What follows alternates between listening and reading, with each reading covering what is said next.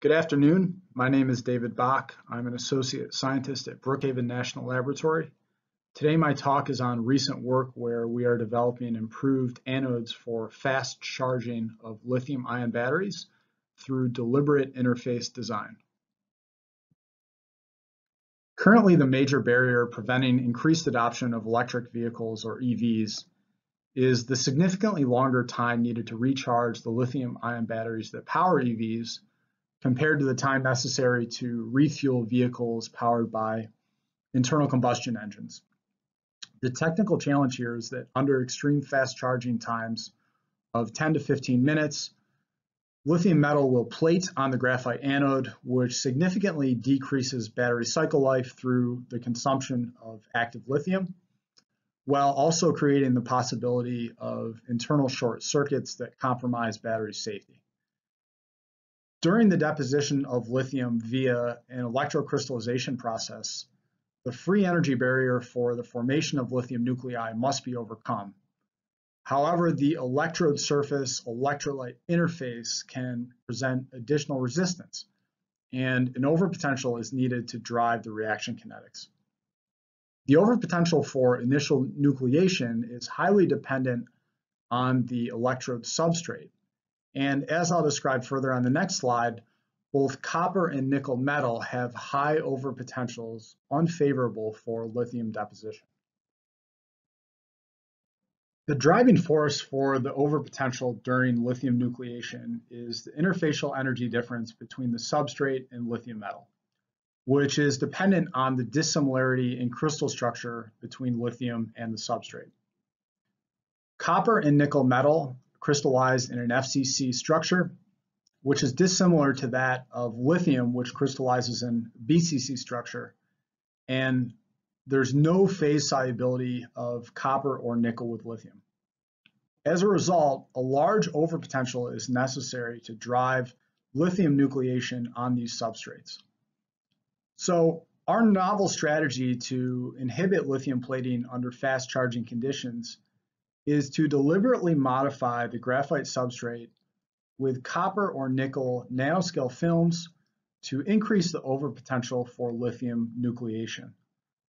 Some advantages of this approach are that energy density is preserved and the nanoscale films can be integrated with state-of-the-art graphite anodes.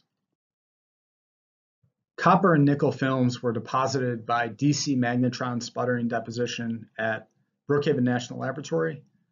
The thicknesses of the films as determined by AFM for initial experiments was 10 nanometers, which corresponds to a metal loading of approximately 5 micrograms per centimeter squared.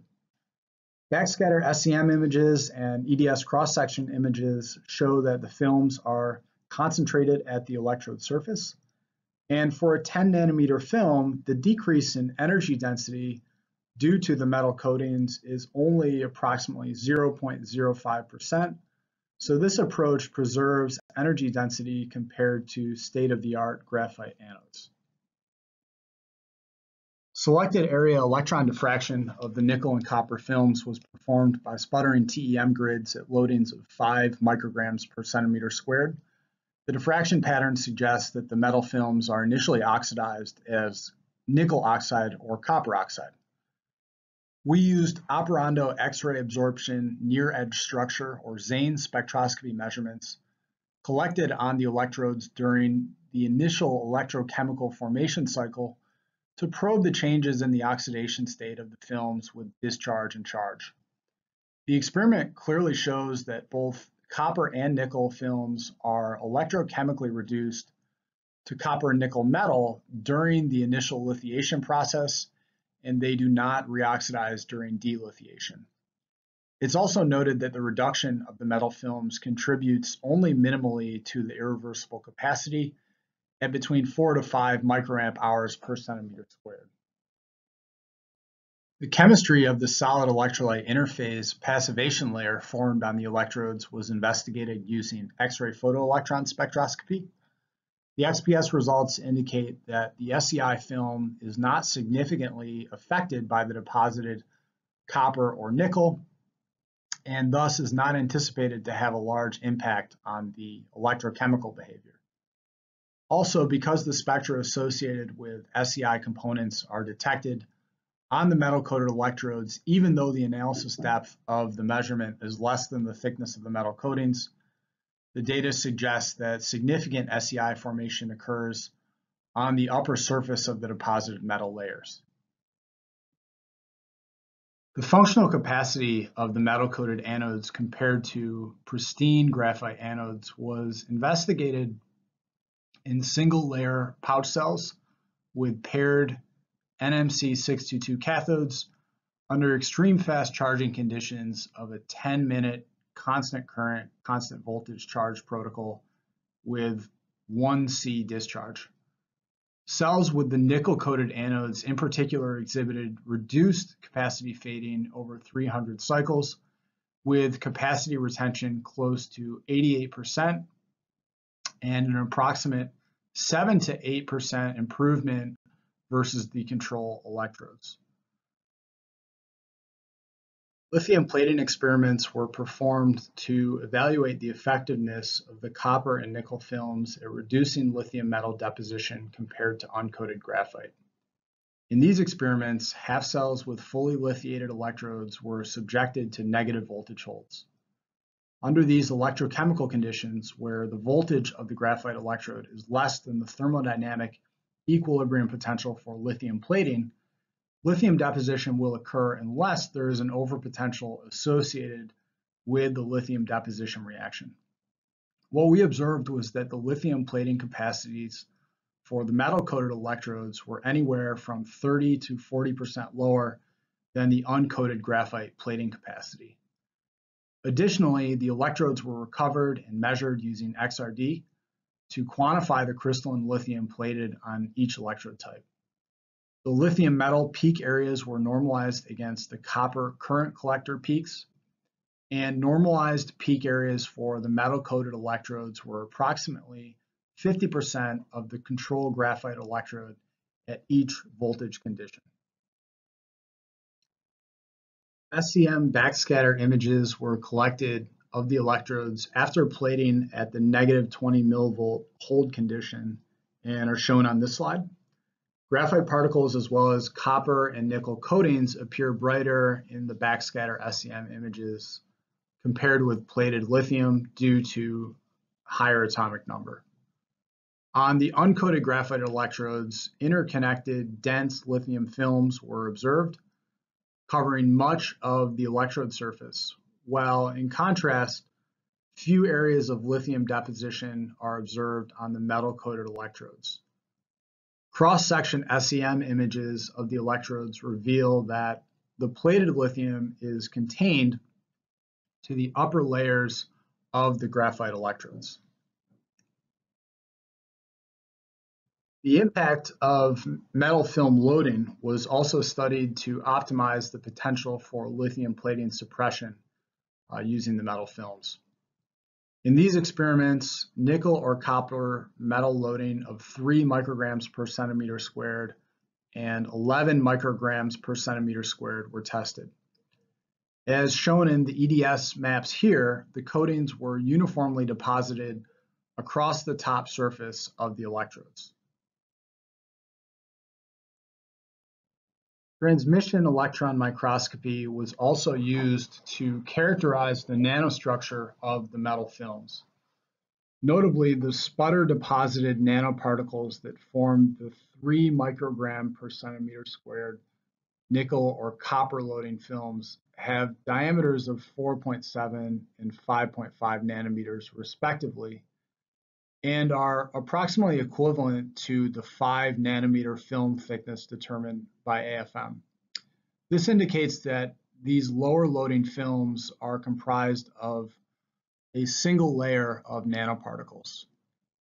In contrast, the higher loading films have considerable overlap of nanoparticles, with particle sizes of 7 and 10 nanometers for nickel and copper films respectively, with AFM measured thicknesses of approximately 20 nanometers. Again, the electrochemistry of the metal-coated versus control anodes was tested in a single layer pouch cell configuration with paired NMC 622 cathodes, where the cells were charged under a 10-minute XFC condition. The cells containing graphite electrodes with the lowest metal loadings showed delivered capacities and capacity retention within error of the control group.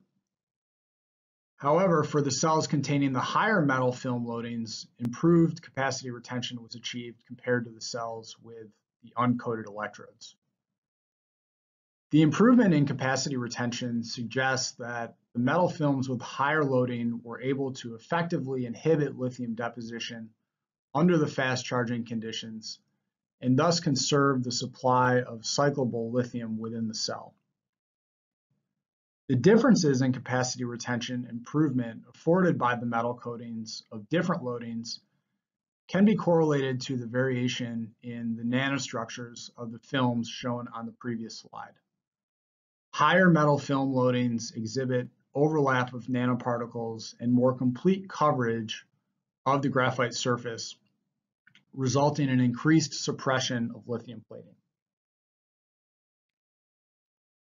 In summary, we demonstrate that lithium metal deposition on graphite electrodes can be suppressed by modifying the electrode interface with nanoscale coatings of copper or nickel, where higher loading metal films result in improved capacity retention under a 10-minute fast charge rate. The findings establish that with rational design of an electrode interface, the overpotential for lithium deposition can be modulated, which provides a new conceptual approach for reducing lithium plating on graphite anodes.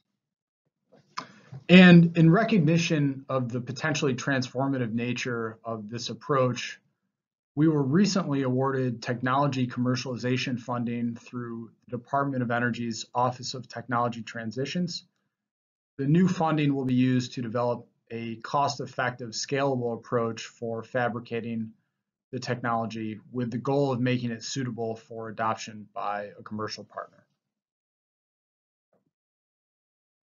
I'd like to acknowledge the various graduate students, postdocs, and scientists who contributed to the work that I presented here, as well as the co-PIs on the project, Amy Marshallock, Kenneth Takeuchi, and Esther Takeuchi.